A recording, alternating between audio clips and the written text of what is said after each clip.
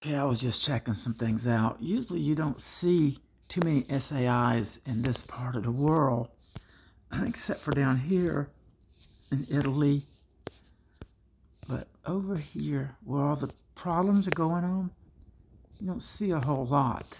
Usually it's just overcast and cloudy, but here's a giant one, and I was looking at this really close, and it just looks so odd. All right, so I just started pulling in. I just did, and then look at this. That is weird. That just don't happen. You'd never notice it. You'd never notice it, see? Unless you started looking around a little bit. So it's definitely an artifact. It's a piece of machinery in the sky, and that's the signature of it. There's so much spacecraft up there. It is unbelievable. Tonight, one flew over. I put my high-powered electric light on it, and I made it turn off its light. It was flying out of the northwest, heading out like over the ocean, over the Atlantic, and it actually powered down after 10 seconds with my light on it, and it was supersonic, super high, probably, I don't know, 10 miles high maybe. So looking at 60,000 feet, maybe more than that, maybe 80,000, but my light was hitting it. So they powered that little ship down. It's probably the size of a Greyhound bus, but because it was so high. But this was on the 28th. So, and this is, we're backing up on the 26th right there. Let's go back to the 27th. I'm going to say cloudy. That's what I mean in that area. And then so the next day, we had this. And then, well, I'm backing on up, sorry. Next day we had this. And then you see the frequencies being thrown here. And then this is showing up. And you can see them bouncing off right here. Ion, plasma generated type frequencies, electrical. And underneath that, there's some of that. As far as the rest of the world, we'll look around. The United States. They came here and did a little SAI this evening. Don't know why it didn't show up. What happened out in California today, out west. They've been beating them pretty hard out there. Yeah. Wow.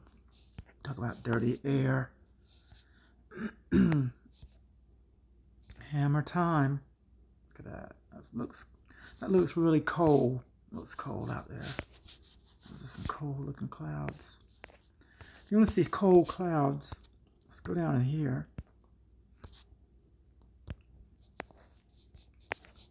Not vortex. Oh, that looks freezing cold right there. Whew. Why'd they do that? That is some super cold air.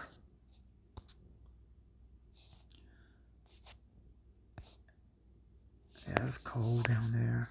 Look at that. Gee whiz, not thick. I'm trying to say, somebody's trying to say the Antarctic's 80 degrees, but on my radar, I'm not finding that. I'm finding 60 below, 50 below. I mean, down underneath there on the volcano vents, it could be, but down in there, I'm not finding nothing like that. I can't show it here. I can show it on a different map. So, I'm just scanning. I'm just quickly running through this here. Okay. Oh, this is like, I always got some storms.